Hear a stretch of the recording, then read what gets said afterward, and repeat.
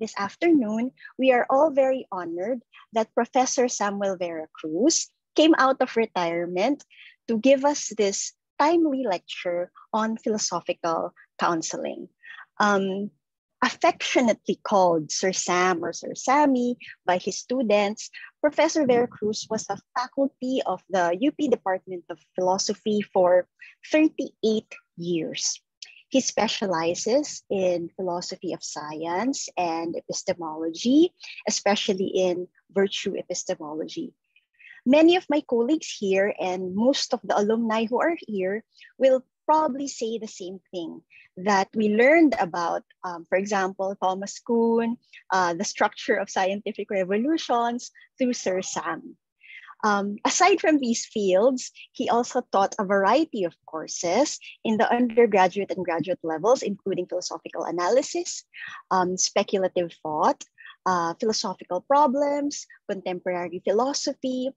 But more than his academic accomplishments, it is Sir Sam's ethics, his work ethics, and warmth that makes him well loved by his students and his colleagues. So in terms of the topic for this afternoon, I actually first heard the term philosophical counseling in the early 2000s through Sir Sam himself. So I know that his research interest in this topic is in-depth and scientific. So I'm really looking forward to it. His topic for this afternoon is not only interesting, but rather it is actually necessary in these uncertain times. We are all suffering from some sort of angst, anxiety, depression from everything that's been happening. So I think that this is a topic that we will all appreciate. So without further ado, on behalf of my colleagues at the Department of Philosophy and the entire UP community, please join me in welcoming back one of the philosophers that certainly influenced me and all of us, Professor Sam Vera Cruz. Good afternoon to everyone. First, I would like to express my greetings and congratulations to the faculty and chair of the UP Department of Philosophy for inviting me to deliver an inaugural presentation in the Ricardo Lecture series to honor and respect the legacy of the late Dr. Ricardo Pascual, the father of analytic philosophy in the Philippines. My lecture today is about philosophical counseling. The public face of philosophical counseling movement in the United States and arguably in the entire world is this guy, Lou Marinoff, a philosopher and professor of philosophy at the City College of New York and the author of the best-selling book, non-fiction book entitled Not Prosa, Plato, Not Prosa. In introducing to you the topic, I first would like to present to you a case involving Lou Marinoff. The case of Lou Marinoff versus the City College of New York. On January 10, 2002, Lou Marinoff brought an action seeking damages against several City College of New York officials for violation of his First Amendment rights. Plaintiff Lou Marinoff alleged that the respondents violated his rights when they imposed a moratorium on his on-campus philosophical counseling activities pending a legal review of such activities. The background of this case are these. Prior to the moratorium, he engaged in two types of philosophical counseling activities on college campus, a private practice of philosophical counseling and research about philosophical counseling.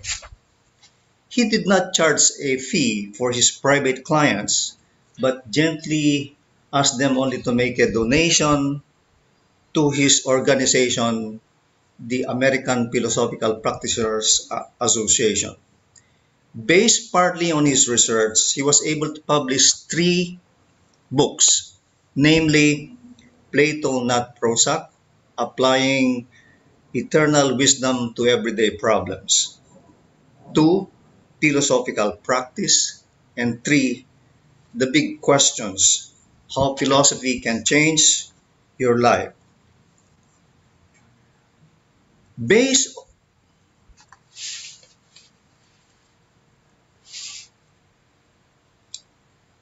on his research, he was also able to present the course of philosophical. Based on his research, he was also able to make presentations about philosophical counseling in many campuses of American universities. Now, at that time, there was also an institution at the college which is called the Wellness Center. The Wellness Center provides student services with immunization services, psychological counseling services, social work services concerning health, emergency medical care, and other health services. In 1999, Lou Marinoff, together with the Vice President for Student Affairs, developed an initiative for the inclusion of philosophical counseling service as part of the menu of the Wellness Center. The service to be provided is supposed to be handled by the members of the American Philosophical Practitioners Association that is headed by Lou Marinoff. One half of the funding of the service will be shouldered by the APPA, and one half of the funding would be shouldered by the college. So that was the proposal made by Marinoff to the college. And so the college press went on to advertise the beginning of the service, but unfortunately, it never received an official approval. For several months, the initiative was kept in limbo. That is the case because presumably at that time, the university officials were concerned with a lot of issues about the proposal. First, they wanted to have time to ascertain the legal feasibility of the project. Number 2, they were also concerned about the harm that philosophical counseling may bring upon to the students. Number 3, they were concerned about the emergence of oppositional resistance to philosophical practice in the press and within the academy. A persistent theme of the opposition to this practice was that supposedly, if there are mental therapy issues with individuals, they should seek professional help from licensed psychiatrists or licensed psychological counselors and not unlicensed philosophical practitioners. So on November 7, 2000, Lou Marinoff was directed by the City College to immediately cease and desist or stop all philosophical counseling activities in the college until such time that the legal department of the college can pass a review on it. And so the moratorium was imposed, and it included a moratorium on his research activities. Initially, Lou Marinoff cooperated with the legal department of the college to facilitate a legal review. But then in January 10, 2002, Lou Marinoff was impatient, and so he filed the case against the City College.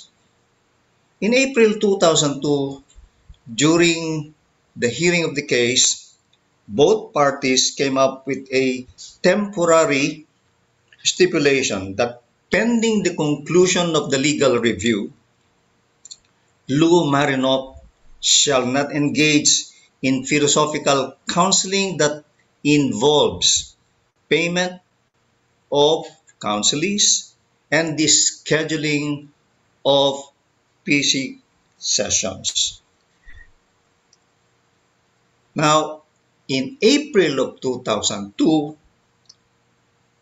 the District Court of New York dismissed the case for lack of subject matter jurisdiction and failure to state a claim. Specifically, it says that the defendants in their individual capacities were immune from suit for damages. Also, that the plaintiff Lou Marinoff failed to state a valid claim for violations of the First Amendment. In July 2002, maybe that was about 2 months after the decision was made, the legal review of the college was completed and the moratorium was ended.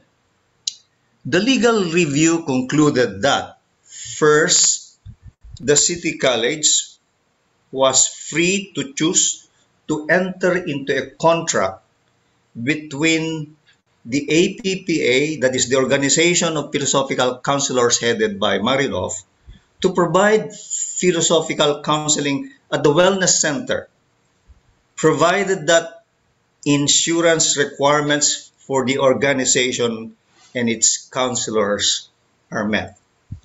Similarly, the City College is free to enter into a contract or agreement with Marinoff to conduct philosophical counseling activities on campus, again, provided that he would meet certain insurance requirements.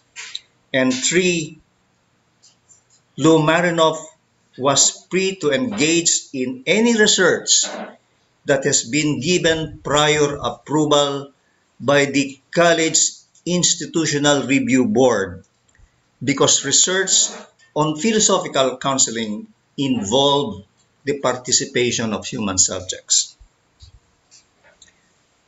So the moratorium ended with these findings of the legal department of the college. But there is still the case that was dismissed by the District Court of New York.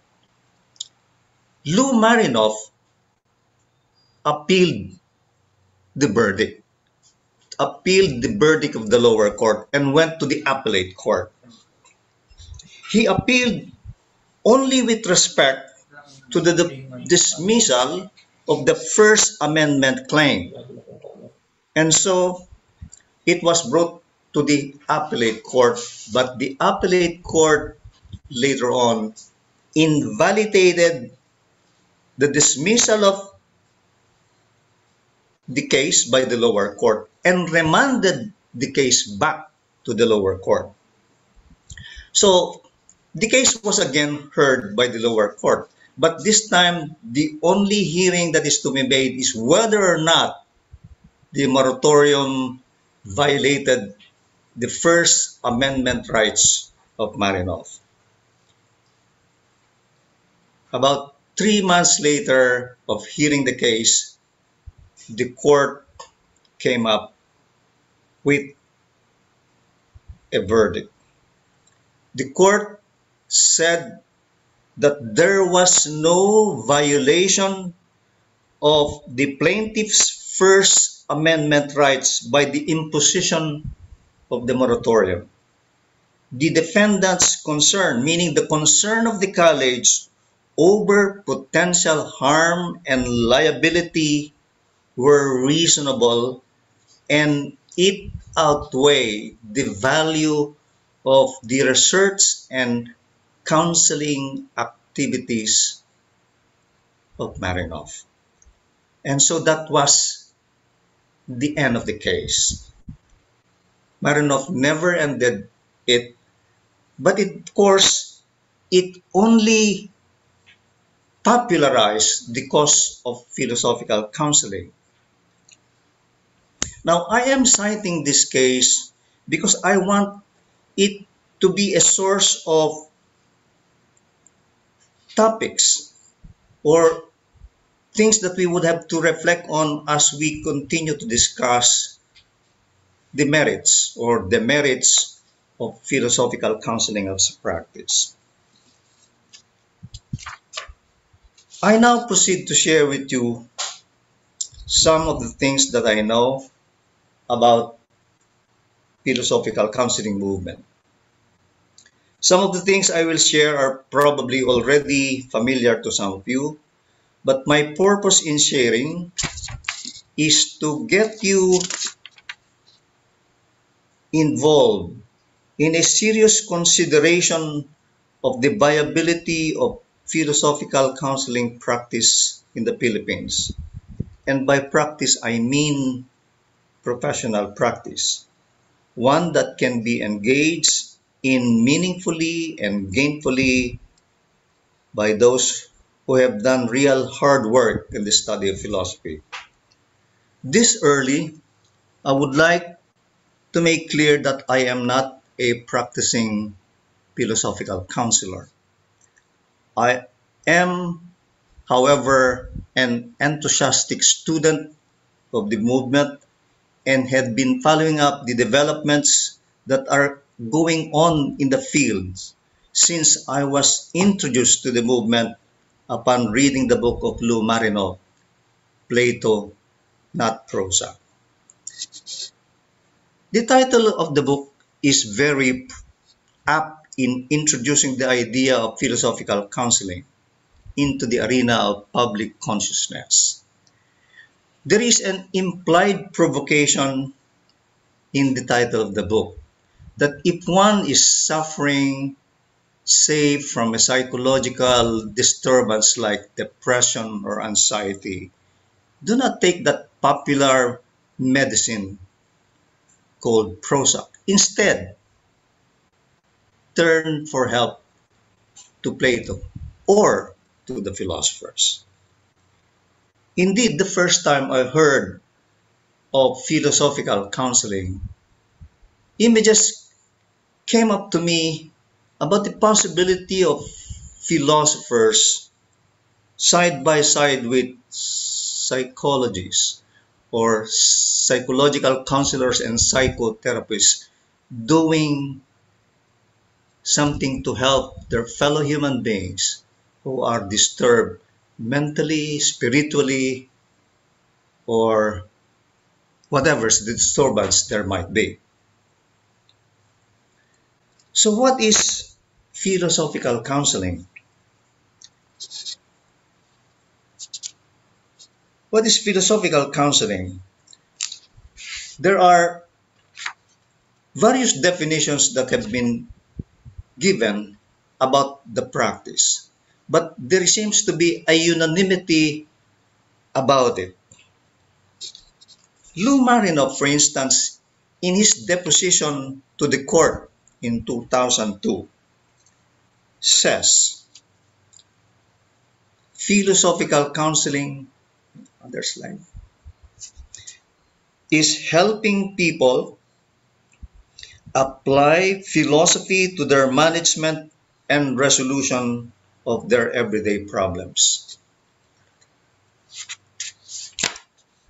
Another is philosophical counseling consists of a trained philosopher helping an individual deal with a problem or an issue that is concerned to that individual. And so we can then say that it is simply a form of counseling that uses philosophy, its theories and ways of critical thinking to help counselees address ordinary problems of living. For most advocates, there are three settings within which philosophical counseling may be conducted. The first one is the traditional face-to-face, one-on-one dialogue between two people, the counselor and the counselee. The second one is group counseling. It is sometimes known as group facilitation. Here, the client is usually a small group of individuals with common concerns or problems, and the practitioner facilitates the dialogical conversation towards the goal of getting every participant profit intellectually or emotionally from the encounter. Incidentally, this group counseling, in this category of group counseling, philosophers usually put philosophy for children under it. So philosophy for children is considered by philosophical counseling practitioners as a form of philosophical group counseling. And the third form of counseling is what they call organizational consulting. In this context, the counselee is an organization procuring the assistance of philosophical counseling practitioners in clarifying and sorting out company missions, goals, and practices that are concerned of the field corporate social responsibility. In most cases, philosophical consultants in organizational contexts partner with other management consultants coming from different backgrounds. It is to this category that the practice of business ethics counseling belong. In all these contexts, the practitioner engages in philosophical dialogue with the client in order to help solve client's problem. It is worth noting that in the traditional or widespread notion of counseling, the context of counseling practice is limited to the first, that is on the one-on-one face-to-face interaction. So going back to our conception of philosophical counseling, it is counseling of people as individuals or groups that make use of the insights, methods, theories, and wise counsels of philosophers that have been accumulated throughout the ages in alleviating suffering, distress, anxiety, fears, and unhappiness arising from our relationship with the world, from our relationship with others, and even our relationship with ourselves. In short, it's a philosophical practice used to improve the quality of our daily lives. Now, what are the motivations for the practice? What motivates people to go into philosophical counseling? Or at least what motivates the philosophers to go into counseling? One is the desire for relevance. It's actually the effort of philosophers to make their practice more relevant to everyday life. Number two, these philosophers who want to go to counseling are motivated to correct the tendency of psychotherapies and psychologists to medicalize most of the personal emotional problems of individuals. They say that not all who go to counseling are mentally sick, and that's true. A lot of people who go to counseling are often misdiagnosed as having psychological problems, when in fact they just have certain philosophical issues with themselves. The point may be illustrated this way. A philosophy student goes to counseling and says, I have been reading Albert Camus. He has read Albert Camus' The Strangers. Ah, yes, The Stranger. And then he now says to the counselor, I am now contemplating to commit suicide. How would a psychological counselor react to this? To many psychologists, thoughts of committing suicide is already a clear symptom of psychological illness. But to a philosopher, thoughts about the commission of suicide is not necessarily a psychological illness. It is a deep, it is a deep engagement with some of the issues of what it means to be a human being. And so it is this example that we can probably say that there could really be a difference between psychological problems and philosophical problems.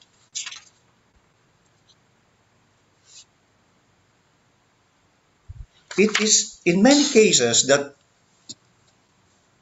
what are diagnosed as psychological problems may simply be consequences of harboring unjustified beliefs, ill-considered metaphysical views, erroneous reasoning, or badly skewed thinking. So, those are some of the motivations of philosophers who want to go to counseling practice. Desire for relevance, and that not all problems are psychological problems.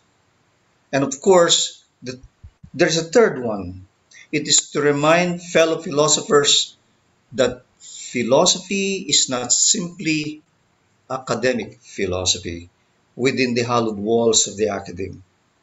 Academic philosophy right now is mostly remote from the concerns of people in everyday life, and perhaps this is one of the reasons for the prevalent undervaluation of philosophy by many people today. PC practitioners intend to recover the original idea of philosophy as an activity of caring for the soul, or philosophy as a way of life, that is a way of living guided by wisdom and enhanced by its pursuit.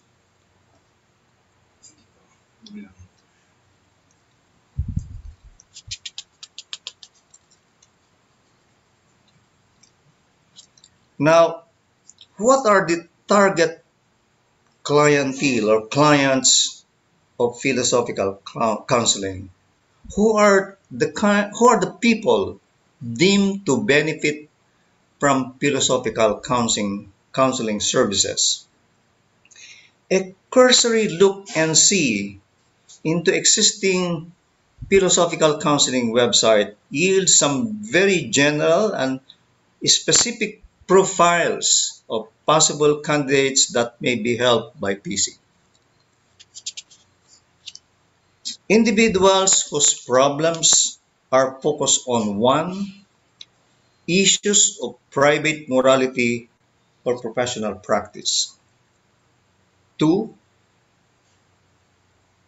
issues of value, meaning, or purpose. 3, issues of personal or professional fulfillment. 4, issues of undetermined or inconsistent belief systems. And 5, issues requiring any philosophical interpretation of changing circumstances. In this slide that will be shown,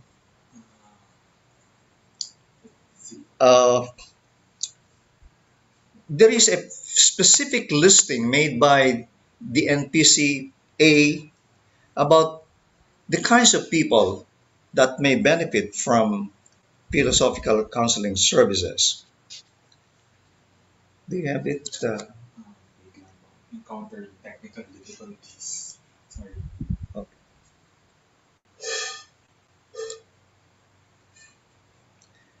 At any rate, I read them for the benefit of the audience.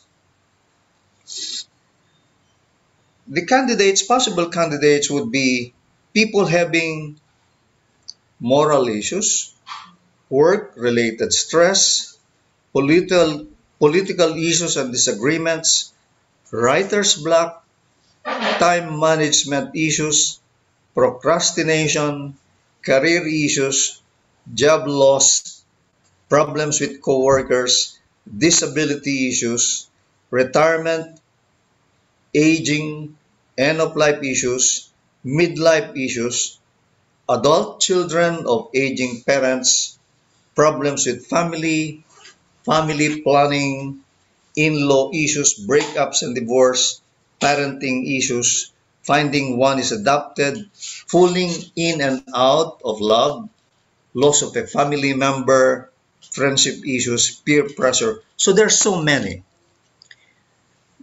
After all, philosophical counselors take their practice as a therapy for the sane. And these are usually the kinds of problems associated with sane people.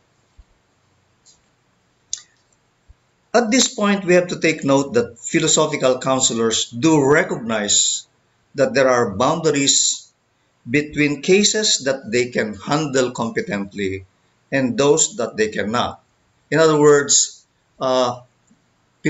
philosophical counselors are prudent enough that there are cases that they cannot also handle. They all agree that they do not and cannot handle cases of mental disorders as treated by psychiatrists. Not all mental problems are philosophical problems. And so they're quite they're quite familiar with the saying, if your only tool is a hammer, do not look everything you work on as a nail. All right. So earlier on in the development of the movement, there were a lot of disagreements among the practitioners themselves.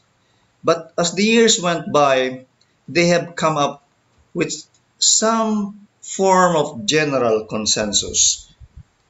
They've attained a good level of consensus. The general consensus that have been arrived at by practitioners are essentially the following. First, they believe that there is indeed a form of dialogue of a philosophical nature in a philosophical encounter. This dialogue is usually called a Socratic dialogue, conducted for the purpose of getting the counselee to become self-reflective. It is a means of getting the counselee hear from herself, articulate what she believes is her problem or issues.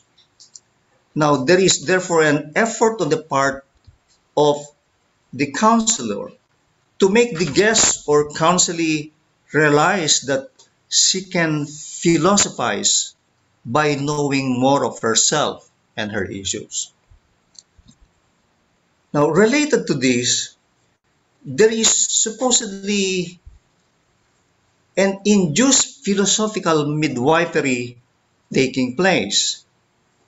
The counselor assists her client to give birth to her own views and insights into her condition. The client is considered an autonomous person needing no direction from another. So you allow the client to bring out his own views about her own problem and get her to hear what her own problems are from herself.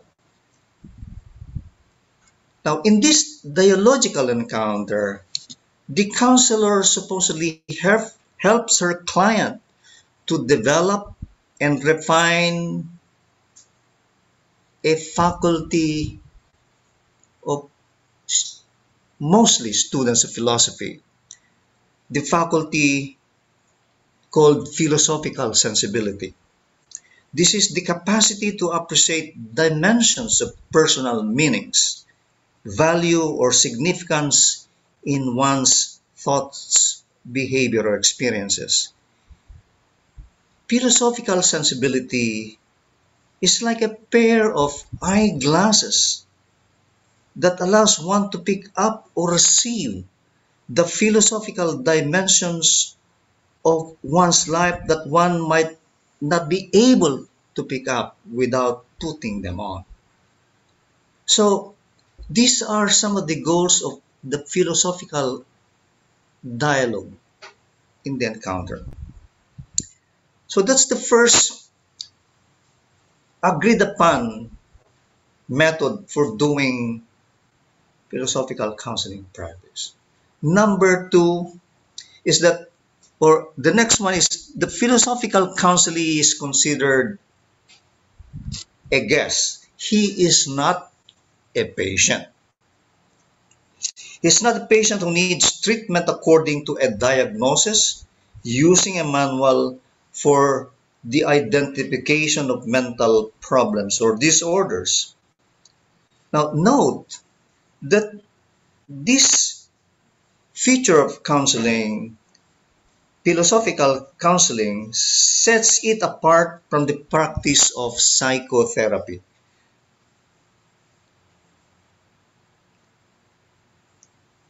The counselee is not a patient. He is not medicalized. He is not considered ill. Number three, or the next one, is that the counselee must meet certain minimal requirements of competency to engage in a meaningful conversation and rational inquiry. The counselee must exhibit a reasonably good level of ability to think autonomously and critically. So this is, I think, not in the slide, but this is something that I am adding right now. That philosophical counselors agree that the counselee, at least, that they are taking in is one who, of course, can meet minimum competency requirements. It must be that the counselee can engage, of course, in a meaningful conversation and some form of rational inquiry. The next one is there must be an ability on the part of the counselor to adapt academic philosophy to his practice. Now, this is a tough requirement for one to be able to engage in philosophical counseling practice. It takes a lot of time and effort for anyone to distill the lessons about life and extract nuggets of wisdom from the voluminous works of philosophers. Reading Interpreting or understanding them alone is already a formidable task. What more if one needs to translate the thoughts of philosophers to a wider audience that has no previous exposure to philosophy? The task, of course, is hard, but it can be done.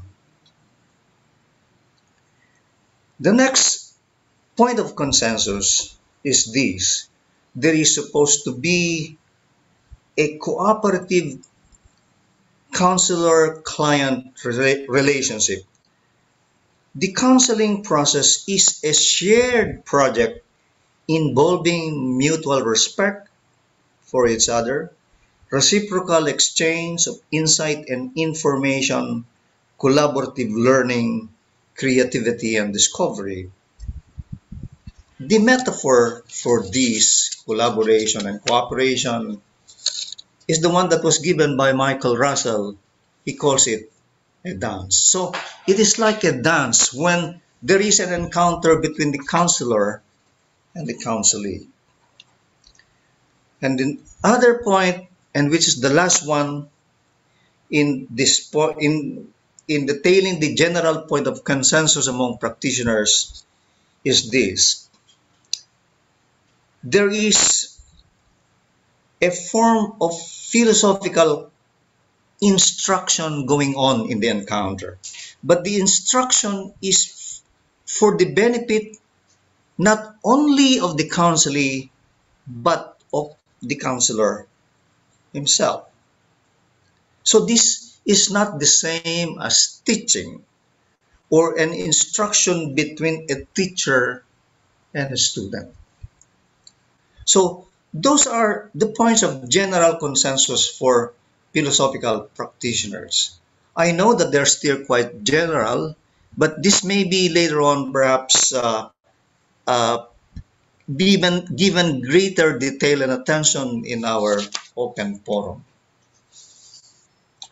So let's go to the next. Owing to the fact that philosophical counselors are new entrants to a vast field of client counseling, they take it upon themselves to explain what their practice is all about, what makes it truly distinct and separate from the already existing or established forms of counseling. In this effort, they have been much more concentrated in demarcating their practice from those being done by psychologists and psychotherapists, because there are obviously some overlaps of goals, principles, and methods. PC or philosophical practitioners, not all of them anyway, want to say that they are not duplicating the job of psychologists as far as counseling is concerned. The philosophers insist that what they practice is truly demarcated from those being done by their counterparts in psychology. This is philosophical counseling's problem of demarcation. The demarcation problem asks, what makes philosophical counseling philosophical? I will cite several answers to this question that I have found in the literature. The first one says, the extensive use of philosophical methods and skills in the entire counseling process is what makes it philosophical. It resides in the deployment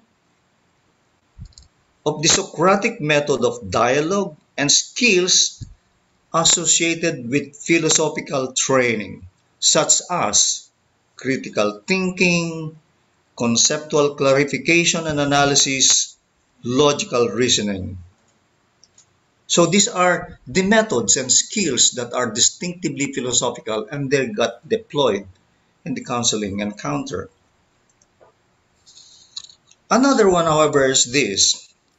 It's one that has been proposed by a practitioner named Ran Lahab.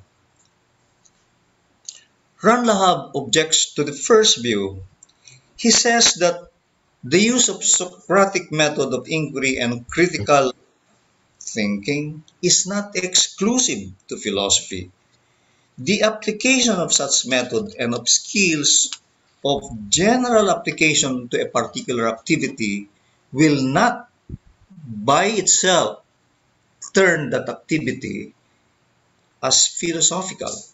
And so what he proposes is what he calls worldview interpretation. It goes like this. A person's actions are almost always related to her worldview or network of beliefs used to interpret her surrounding world. Emotional and behavioral problems are mostly rooted in the deficiencies and mistaken elements of this network of beliefs. Hence, philosophical counseling is constituted in its essence by a careful examination and review of the worldview of clients with the goal of constructing a better one. Exposition and critical examination of worldviews is a specialty job of philosophers. And if one brings that to counseling practice, then that practice is philosophical. So that's the point of view of Ran Lahab. Worldview interpretation is the hallmark of counseling, philosophical counseling. The third one is one that is associated with Eliot D. Cohen. It is what is sometimes known as logic-based therapy, or for short, LBT. For LBT proponents, what makes philosophical counseling encounter philosophical resides in the exposition, review, and critical analysis of the logical reasoning that goes into the constitution of a person's beliefs, emotions, dispositions, and actions. Now, he says, or Eliot says, that this kind of therapy calls LBT has a close resemblance with a practice in psychology known as rational emotive behavioral therapy, or REBT, associated with Edward Ellis. So that is the third one. That is the third proposal. The fourth one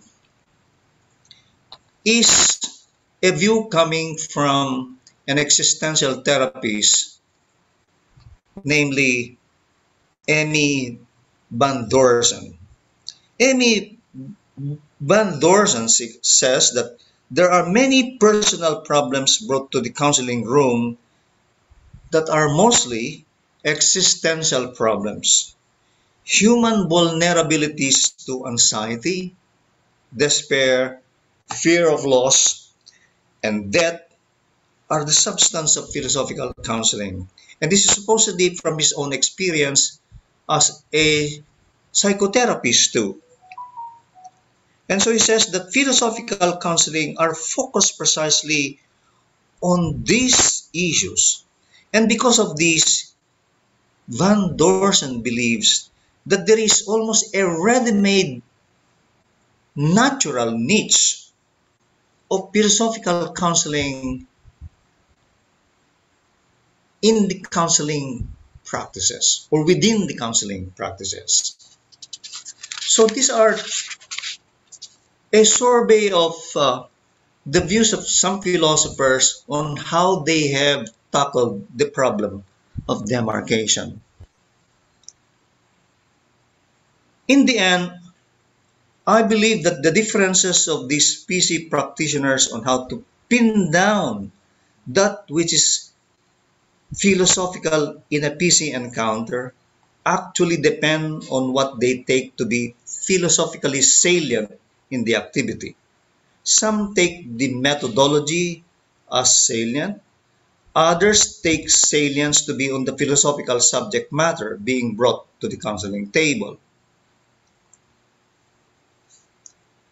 So what they are actually having is what is known as, or what I would call as, the method and skills argument. That's number one. And number two, the topic argument. The first says that what makes philosophical counseling philosophical is the use of a philosophical method and skills in the counseling process.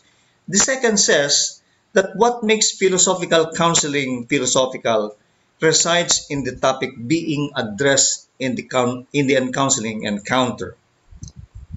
My take on this issue is to combine both arguments. So for a counseling practice to have a distinct philosophical character, first, it must be the case that the subject matter or topic addressed in the encounter is one that is traditionally housed in the discipline of philosophy. And second, the method and skills deployed to pursue the goals of the encounter are such that they are methods and skills dedicatedly formed by and through philosophical education and training. But even if we know some of these answers to this demarcation problem, there is still the much more detailed question, and this is the question about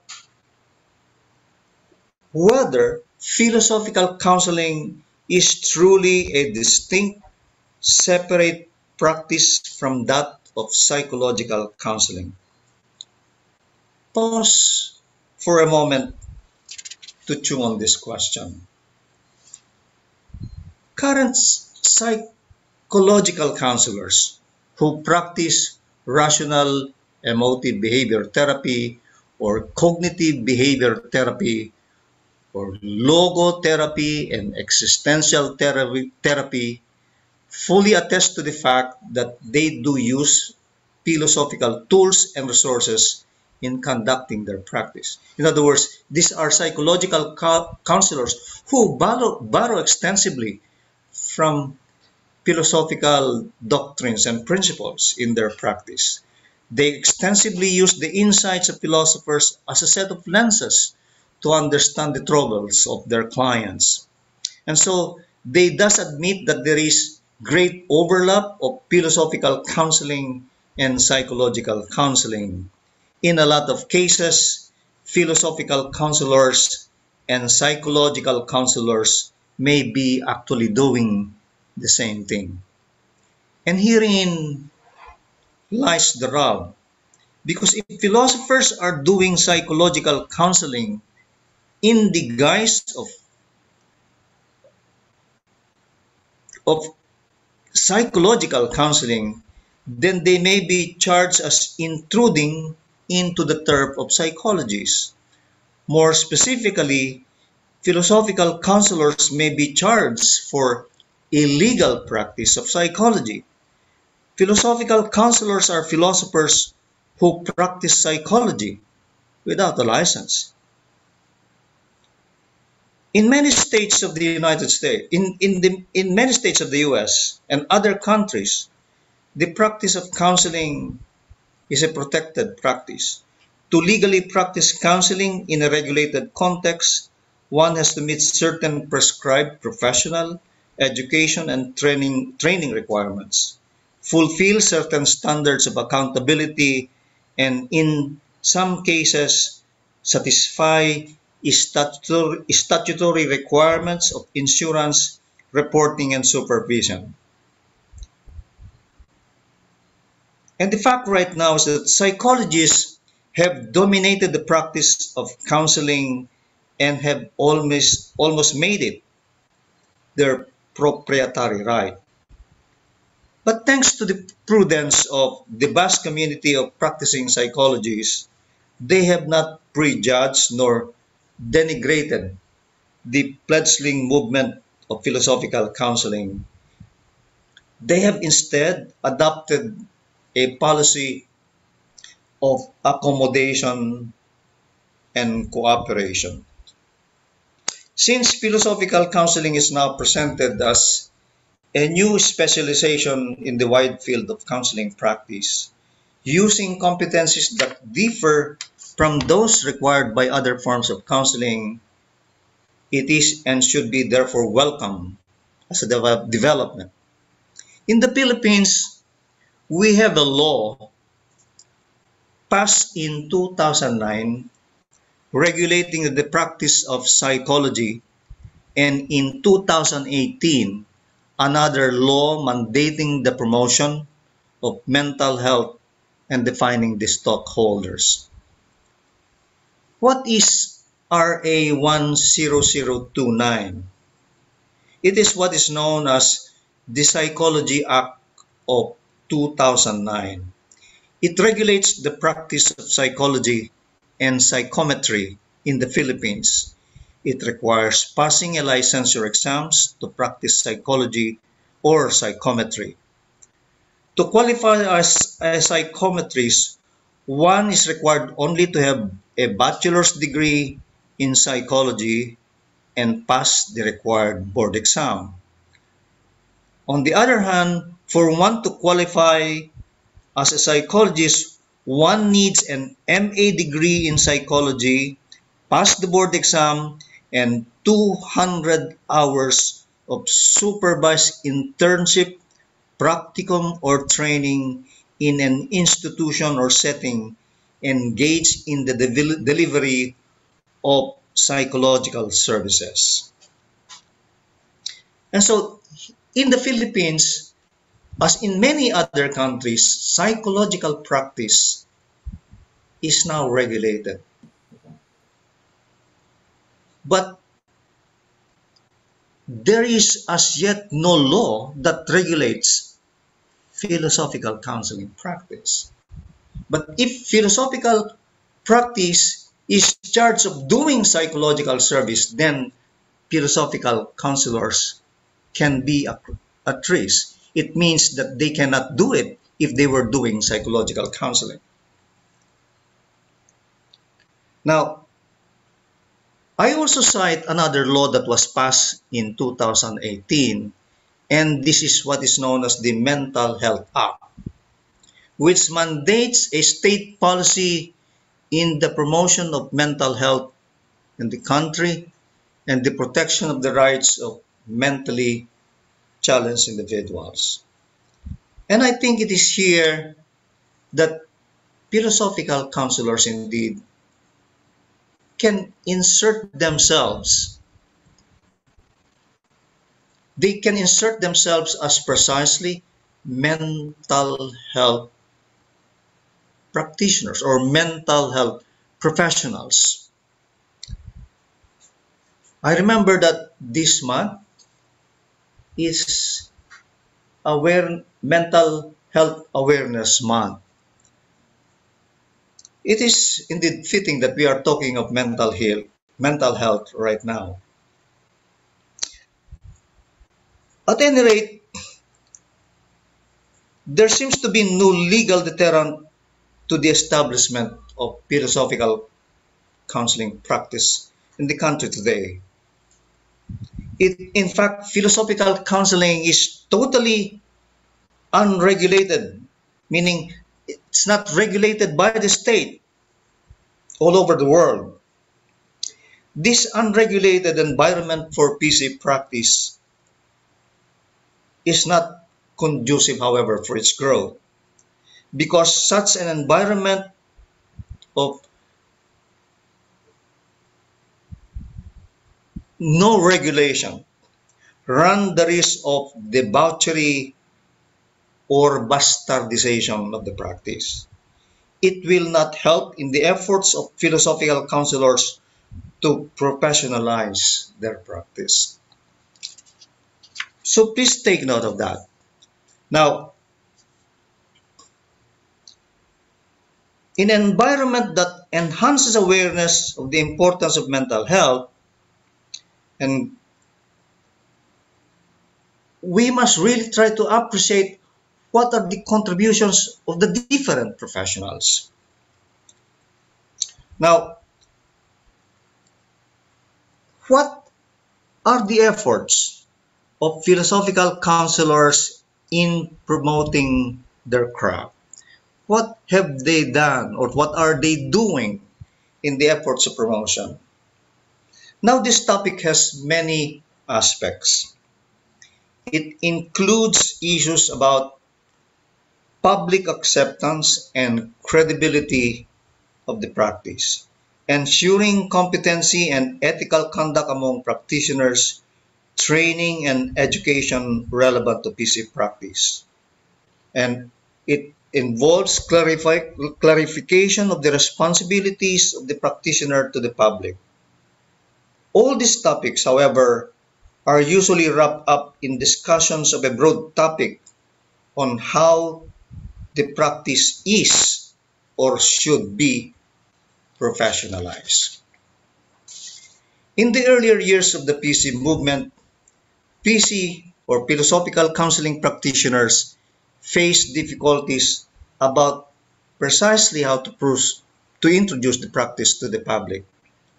Back in the 1980s, Gerd Achenbach, the acclaimed founder of the movement, based in Germany, he was based in Germany, he is noted to have opposed the regulation of PC practice.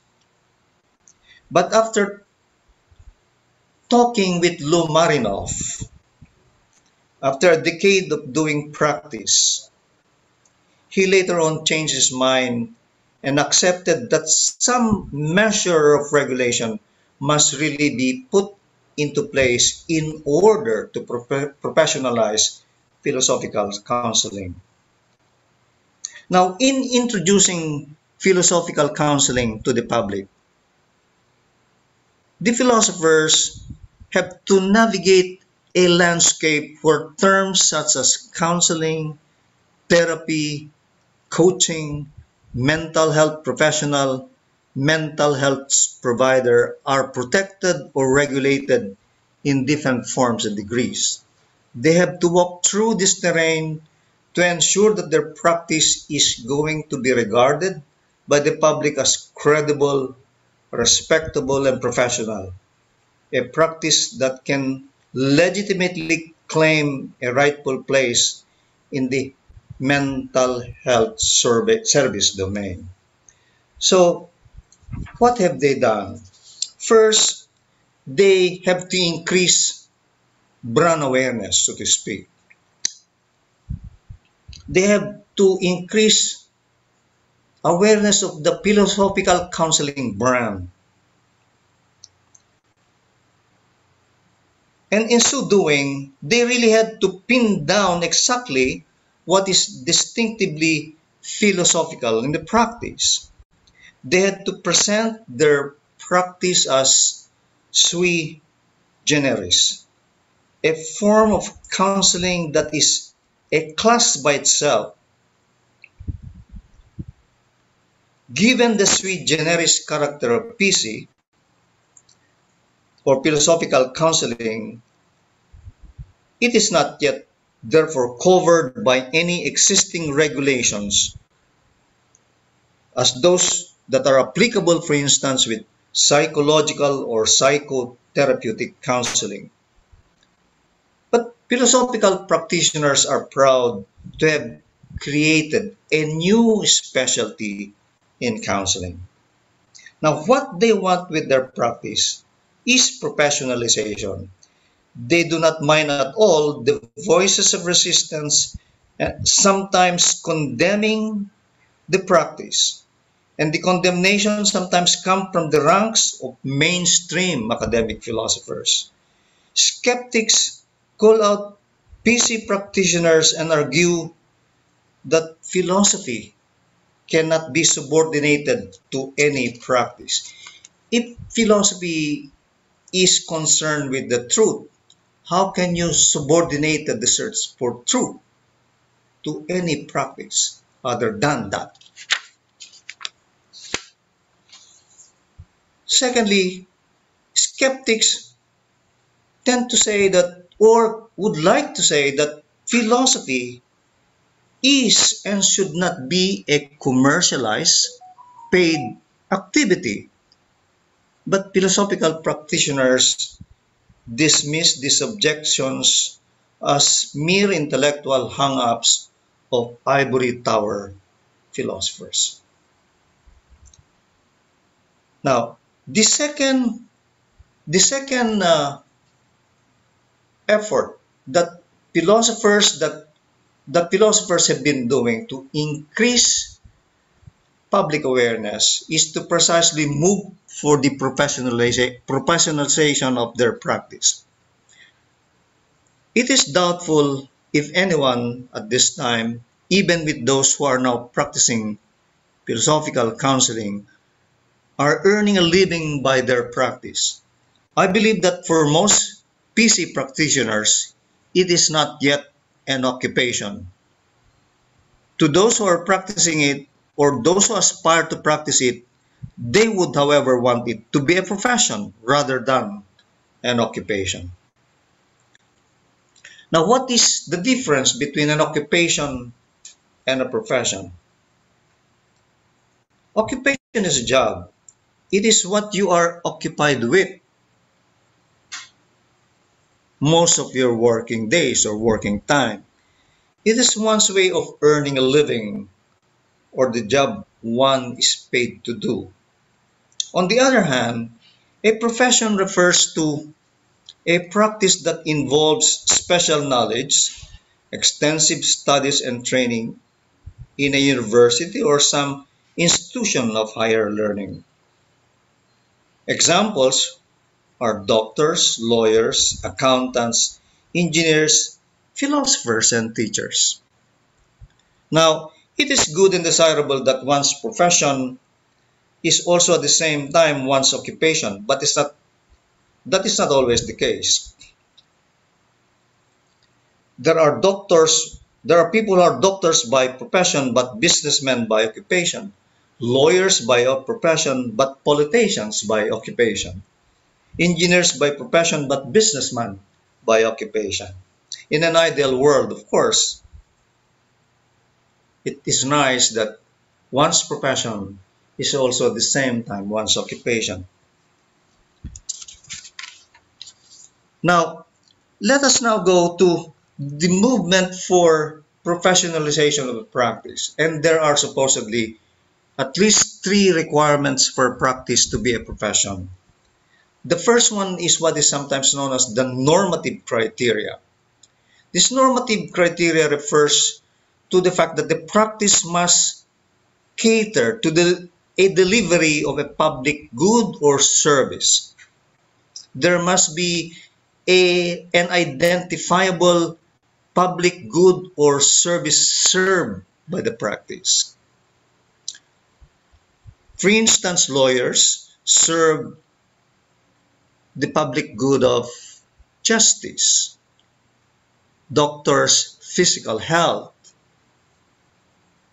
teachers, education, things like that. So there must be, this is what is known as normative criteria, or one that refers to the good that is delivered by the practice. There must be really something like that. Number 2, there must be an available set of knowledge and skills essential for the practice, essential in that practice. This is sometimes known as the cognitive criteria. It also refers to supposedly the expertise of practitioners in that profession. Now, ensuring that cognitive criteria or expertise requirements is the task of regulation. The strictest and highest form of regulation is the imposition of licensure tests or examination. Because of the fact that philosophy is notorious as a home for serious but honest intellectual disagreements, then there can be no consensus useful for designing a licensure test for philosophical practice. State legislation to institute licensure requirements for PC practice in the state of New York was once tried by Marinoff in 1994, but he later abandoned this project. Thus, licensing seems to be out of the question as far as PC is concerned.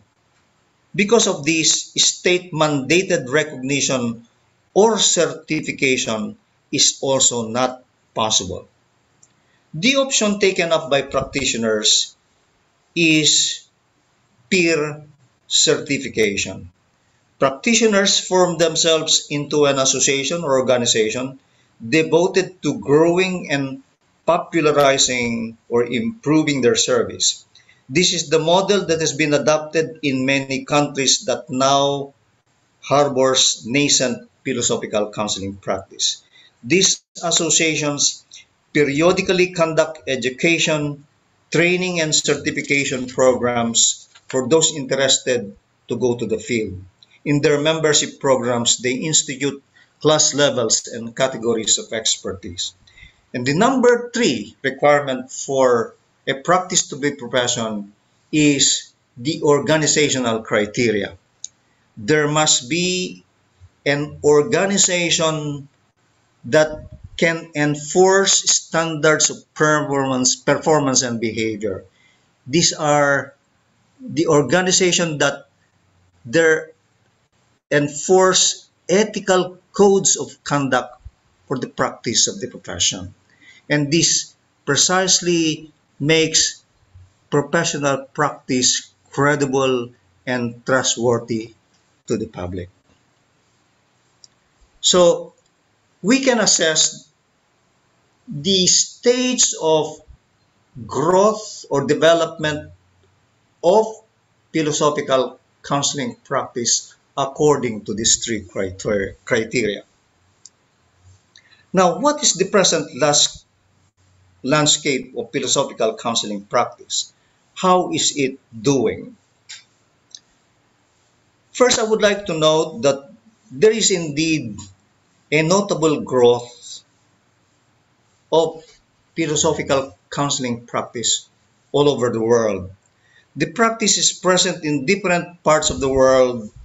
The list is long and it includes Austria, Australia, Argentina, Belgium, Chile, China. So it's all over the place. In fact, in April and May of last year, 2020, right at the first quarter of the COVID pandemic, there was an all India training seminar for philosophical counseling conducted by the APPA led by Marinov, Lydia Amir, and Vona Firi. So the Indian philosophers are already welcoming the practice of philosophical counseling in their shores. As late as last year, right in the middle of the pandemic, South Korea in July 2012 hosted the 11th International Conference on Philosophical Practice, where Korean professionals already practicing humanities therapy were introduced to philosophical counseling practice. And then in April of 2016, a group of 21 students, South Korean students, at the expense of their government, went to the City College of New York for a week-long seminar in philosophical counseling, led by Marinov, who is now the chair of the College of New York. The students' trip was rather quite successful, and supposedly those who have participated in the training have already started their practice. Now, the levels of practice in the different countries vary. In some countries, practitioners are isolated and do independent practice on their own without any formal organization. All they have is a loose network among themselves to compare practice and explore areas of cooperation. Countries that already have existing national association of philosophical counselors are Germany. They have the German Society of Philosophical Practice. In the Netherlands, they have the Dutch Society for Philosophical Practice, and the UK. They have the Society for Philosophy in Practice. In UK also, philosophical practitioners are also members of either the UKCP or the UK Council for Psychotherapy and the BACP, or the British Association of Counseling and Psychotherapy. In some countries where the practice is encouraged, there are now efforts to establish national associations, countries like Romania, South Africa, India, and South Korea. In several US states, some practitioners have gained training and certification, had set up community-based philosophical practice, and have advertised their services by creating their own websites. Two examples are Curious Soul Philosophy. It has its own website, founded by Monica Vilhar, and Merlin CCC, founded by Marisa Diaz-Wian. I mention these two practitioners because to me, they provide a model template for the introduction of philosophy practice within relatively small communities and outside of academic institutions. Now, by country, the US presently has the greatest number of PC practitioners. Most of them belong to either of the two US-based International Association of Philosophical Counselors, namely the American Philosophical Practitioners Association, or APA, established in 1999 and headed by Lou Marinoff. And the other one is National Philosophical Counseling Association, or NPCA. The latter is the oldest of the two, being founded in 1991 with the original name of American Society for Philosophy, Counseling, and Psychotherapy. Both publish their own journals.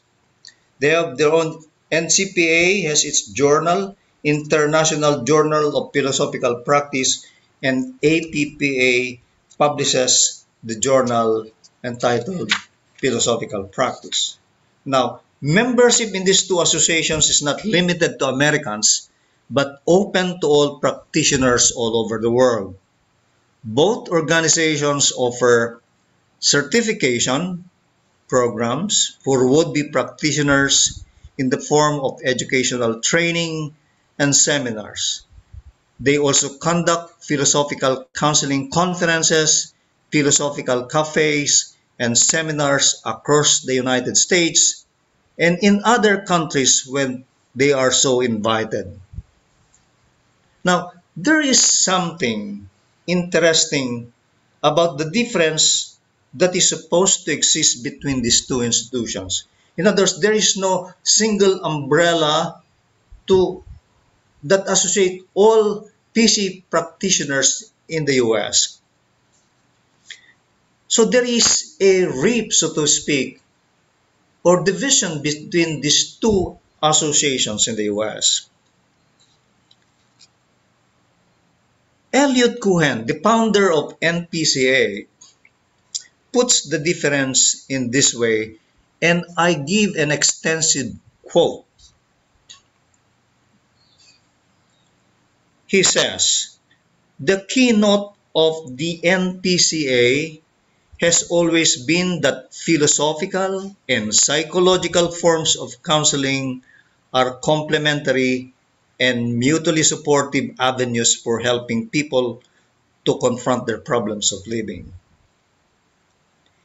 Thus, from its inception, it has sought to bring philosophers and mental health practitioners together to share and make inroads to more efficacious modes of helping.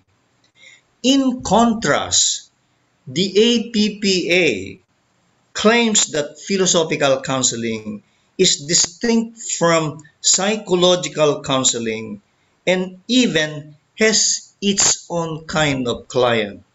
It claims, therapy for the same. According to the APPA website, not every personal problem is a mental illness. If you are physically ill or emotionally dysfunctional, see a doctor. But if you want to examine your life, see a philosophical counselor. Unquote. And so, what Cohen says is this, or I continue the quote rather. Cohen claims that this is unfortunate because it suggests that mental health professionals only treat the insane, and if you are sane, then you should speak to a philosopher rather than to a psychologist. The NPCA denounces such a dichotomy as bogus, misleading, and alienating. Instead, it works with psychologists and other mental health practitioners to advance philosophical counseling without creating artificial barriers and turf battles. So, you see, the difference between APPA and NPCA is supposed to be ideological. NPCA thinks that there should be a, a, a mix of psychological and philosophical counseling in the treatment of problems of everyday living. Lou Marinoff, that is of the APPA, Lydia Amir, another member of the APPA, are not seduced about the marriage of philosophical counseling and psychological counseling. Both give the observation that persons who have gone through psychological counseling therapy or healed of their psychological troubles would still have philosophical issues with themselves. In other words, even if you have gone through psychological counseling, it is possible that there still remains some philosophical issues with the individual. And so they think that they should really separate philosophical counseling from psychological counseling. My view on this matter about the difference between these two groups may not really be is that the difference may not really be ideological. Putting it as ideological gives it a very serious tone to it. The difference, I believe, is more like a difference of strategy on how to introduce the practice to the public. Cohen appears to take the view that the way to introduce PC, philosophical counseling, into the well-established counseling practice of profession is not to antagonize the psychology professionals. Philosophers entering the counseling arena should not overemphasize the difference between what they do and what psychologists do. For him, bifurcation of philosophy and psychology in dealing with mental health issues is simply bad and erroneous. It is unrealistic to expect that somebody seeking counseling has an exclusively philosophical or exclusively psychological problem because a mental health case can have many dimensions or underpinnings. Now, acting on this view, the NPCA actively welcomes and recruits psychotherapists and psychologists into the roster of members. The prospective effect of this is having members who can juggle both philosophical and psychological counseling practice in dealing with a client. More than that, philosophical counseling as it develops gets a ride, not probably a ride, but a hitch on the licensed practice of the psychologists and psychotherapists. Philosophical counseling in being served side by side with an already established counseling practice gets to acquire credibility and trust. In fact, in the NPCA website, it says that their philosophical counselors may apply their training in philosophical practice to the range of mental disorders ordinarily addressed by licensed mental health practitioners. Now, please take note of this, that in the language of the NPCA, philosophical counselors may now address mental disorders, not philosophical disorders or philosophical issues simply. They can now address mental disorders because in their notion of a philosophical counselor, the philosophical counselor is expert in philosophical counseling known as logic-based therapy, and at the same time they are also already practicing psychologists or psychotherapies. So we have this. In the roster of membership of NPCA, the members that can do philosophical counseling are only those who hold a minimum master's degree in mental health area recognized from a graduate program and are licensed in the state in which they practice. And then it continues. This includes but is not limited to licensed mental health counselors, licensed professional counselors, licensed clinical social workers, clinical psychologists, and licensed marriage and family counselors who, with this background, will still continue to have training in logic-based therapy or some modality of philosophical counseling recognized by the organization. Now, how about NPCA members who do not have these qualifications? In other words, they do not have license to do psychotherapy or psychological practice. NPCA creates a category of membership for them. For instance, if I am not a psychologist or psychotherapist and I want to join the NPCA,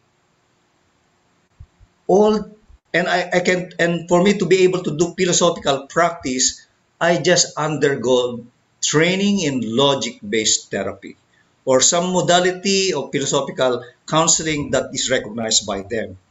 And then I can practice not philosophical counseling, but what it terms as philosophical consulting. And so philosophical consultants can now address everyday problems like falling out or in love, or problems about marriage, problems about aging, work-related stress, and things like that. Now, this is really a very smart way of putting the kind of practice in such a way that philosophical counseling gets a hit on the license of practicing psychotherapists and psychologists. At any rate, APPA has also its own categories of membership. For instance, in the APPA, if you examine its website, it has categories like affiliates. Counseling, these affiliates are what it calls or what they call counseling and consulting professionals. They have categories of adjuncts, auxiliary plus, auxiliary members, and what else? Yes, a student of philosophy or a friend of philosophical counseling or a supporter can be a member of APPA, and they will be called auxiliary members. Students who have earned bachelor's degree in philosophy can become members of the APPA, called auxiliary plus. Those philosophers who have not done any training in philosophical like counseling can become members of the APPA, and they can be called adjuncts. But within the APPA, for you to be able to practice philosophical counseling, you have to be what they call an affiliate member. Now, whatever is the real difference between these two groups, they remain as the two most active associations now trying to promote philosophical counseling practice all over the world.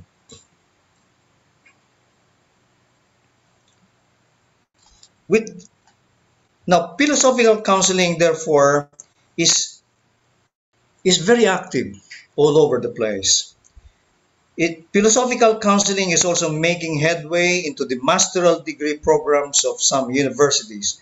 Those I have noted down in my research, masteral programs now are available in Romania, Italy, India, of course, in the US, and even in UK, including Canada. And so with this, I now end my presentation, and I hope that I have at least given you a motivation into the possibility of planting the roots of philosophical counseling practice in the Philippines. And I hope you continue to explore in greater detail the different ways by which we can bring the benefits of doing philosophy to our communities. Thank you all for listening. And at this You're welcome. juncture, we will hear another valuable insight from our guest commentator. To introduce him to us, let us welcome Sir Alexander Atrio Lopez, who is also a member of our UP Diliman Philosophy faculty. Hello everyone, can you hear me? Yes, I can hear myself. Okay, so Attorney Renato B. Manaloto is an assistant professor of philosophy at the UP Diliman, teaching in the Department of Philosophy courses like Phenomenology and Existentialism, Bioethics, Philosophy of Law, and Theories of Justice.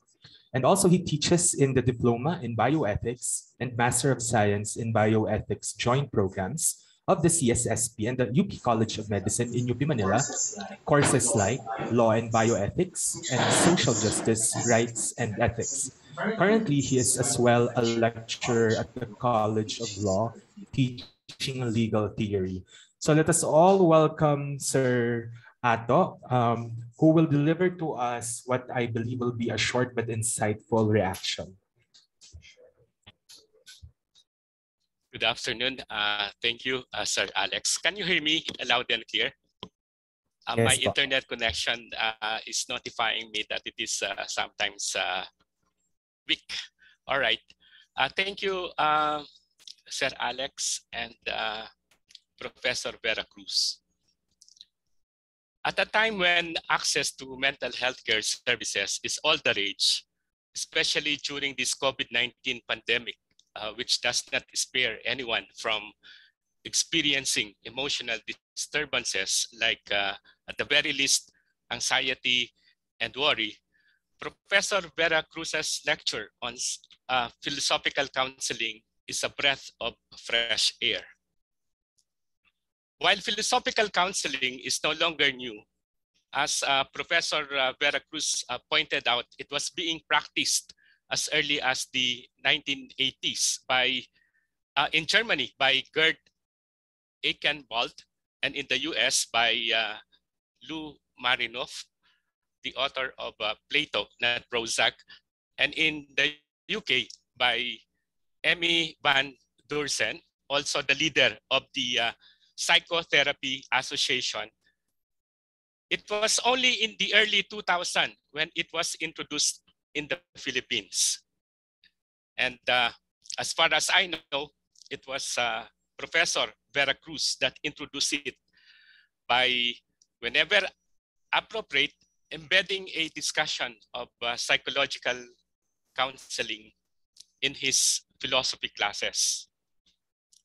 In my case, I heard about psychological counseling through the lectures given by Professor Vera Cruz in workshops or symposia organized by the Department of Philosophy or by philosophy student organizations such as Capitas or Philosoph. Apiron did not exist yet at that time. And through the conversations we had in the Department of Philosophy faculty meetings, I had what I can say a formal learning of philosophical counseling by reading a copy of Plato, not Prozac, which that I borrowed from then a colleague, Professor Bing Mendoza, which I later learned he also borrowed from Professor Vera Cruz. After reading that book, I developed confidence in dealing with and managing my own emotional disturbances, especially those caused by my existential or meaning-related concerns, by applying the peace approach introduced and developed by Lou Marinoff himself. Peace is the acronym for problem, emotion, analysis, contemplation, and equilibrium. That is, know the problem, identify the emotion that comes with the problem, make an analysis. Contemplation, that means make a deeper analysis until it results in equilibrium or well-balanced. As Professor Vera Cruz discussed, philosophical counseling is an alternative counseling for those who are going through emotional disturbances like anxiety, worry, anger, or depression. Despite the, as Professor Vera Cruz discussed, despite the attempt of NAPCA and AAPA to erase the distinctions between these kinds of counseling, the fact remains that whereas psychological or psychiatric counseling asserts that emotional disturbances are brain diseases or the results of emotional traumas, philosophical counseling considers these emotional disturbances linked to unclarified or unresolved issues, indicative of the human condition, human values, and life itself. Philosophical counseling claims that mental disturbances are best addressed by examining neither one's brain chemistry nor one's past traumas, rather by examining one's present intentions, volitions, desires, attachments, beliefs, and aspirations. Indeed, as pointed out by Professor Vera Cruz, and as attested to by those who practice it, philosophical counseling can help manage, if not resolve, many everyday problems, ranging from personal predicaments to interpersonal conflicts, from coping with loss to leading a meaningful life, from finding oneself in a dreadful pandemic to surviving it and becoming resilient to it, and so on. But there is a fly in the ointment. In fact, there are flies, not just one fly, but many flies in the ointment. As pointed out by Professor Vera Cruz regarding Lou Marinoff's philosophical counseling practice, criticisms have been raised against it. philosophical counseling is being criticized, for example, for being a therapy for the sane. As pointed out by Professor Vera Cruz, it is not for the mentally ill. Thus, it does not apply to the insane or those whose mental disturbances have absorbed them, that they are not open to any advice or thinking anymore. Related to this criticism, as Professor Vera Cruz discussed, quoting from Cohen, while philosophical counseling recognizes that there are mental disturbances requiring medical attention from a psychiatrist or a psychologist, it fails to set forth guidelines on what specific mental disturbances it can attend to and when it will or will not be resorted to. The different views from the groups of philosophical counselors, especially in the US, do not help. Also, philosophical counseling is criticized for failing to consider the potentially harmful effects of philosophy. As we know from personal experience, philosophy at times confuse, bewilder, frighten, and discourage that may cause greater emotional disturbance to the person concerned.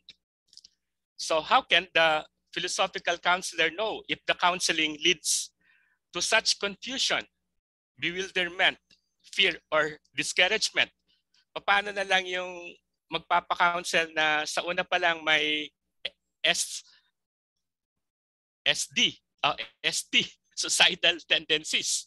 E paano kung along the way he or she has interpreted the counseling as, oops, my plan to commit suicide can be confirmed by the ideas I get from the counseling. Also, while Professor Vera Cruz observed that some psychologists or psychiatrists accommodated, philosophical counseling is generally frowned upon by not only other psychologists and psychiatrists, but also by some mainstream philosophers.